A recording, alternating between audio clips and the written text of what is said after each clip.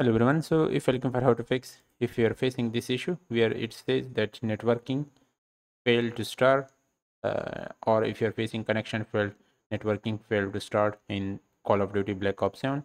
So in this video, I'll be showing you how you can fix this issue and why you're getting this issue. So the first reason that maybe this issue is occurring is because of the server side. If there is any issue from server side in Call of Duty Black Ops 7, or if server is down for everyone,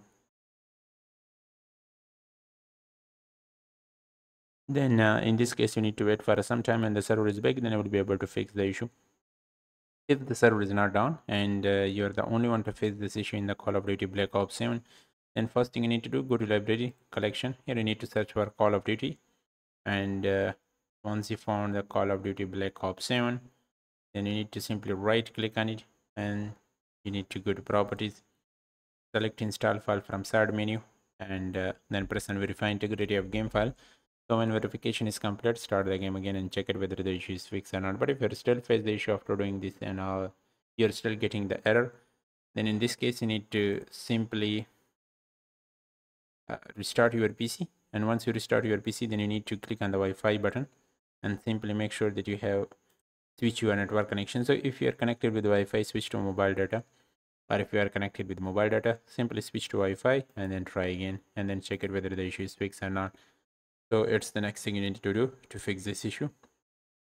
Also, you need to simply make sure to have a strong network connection. If your network connection is not good, it can also cause this issue as well in the Call of Duty Black Ops 7. And also you need to turn off your Window Defender firewall and flush your DNS server. So for the flushing DNS server, you need to simply open your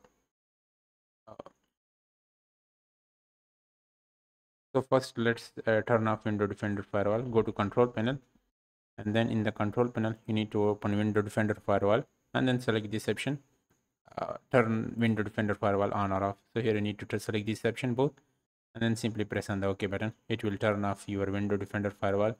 So once you turn off Window Defender firewall, then after that you need to simply open command prompt as a administrator, and then you need to flush your DNS server.